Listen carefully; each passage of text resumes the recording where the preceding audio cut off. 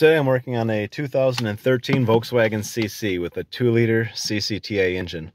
Customer said the car is misfiring, the engine light's flashing, and they already replaced all of their coils and spark plugs with the aftermarket ones.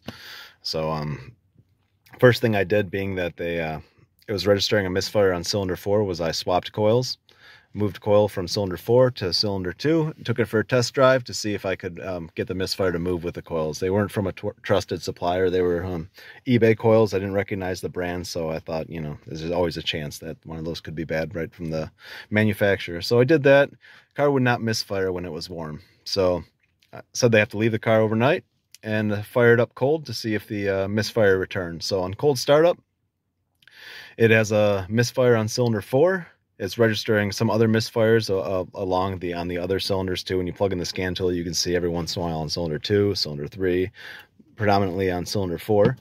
So let's make a quick video showing you how to better isolate what the problem is here. It's hard to tell exactly whether or not it's carbon deposits or failing fuel injectors that are streaming. There's ways you can do it. You can look at your O2 sensors, and if you have a streaming fuel injector, you can see more, rich running at the actual oxygen sensor voltage when you're looking at your pre-cat O2 sensor, but or your short-term fuel trim values. You can look at that. But another way to do it is if you fire up the car, and right now you can feel it's running it's idling kind of rough. It's got a misfire. You can feel it. So when these fuel injectors fail on these, usually, this is not every time, but usually you can see you can smell raw fuel at the tailpipe, because what it's doing is it's streaming fuel or dumping fuel, or you're leaking down when the car is off and filling up the cylinder, and then that's why you're getting your misfire till it clears out.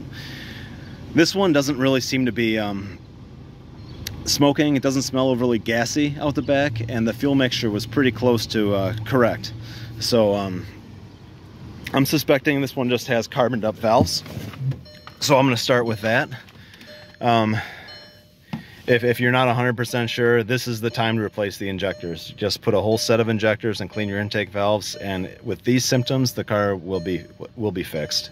If it smooths out when it gets a little bit of heat in it and it runs well.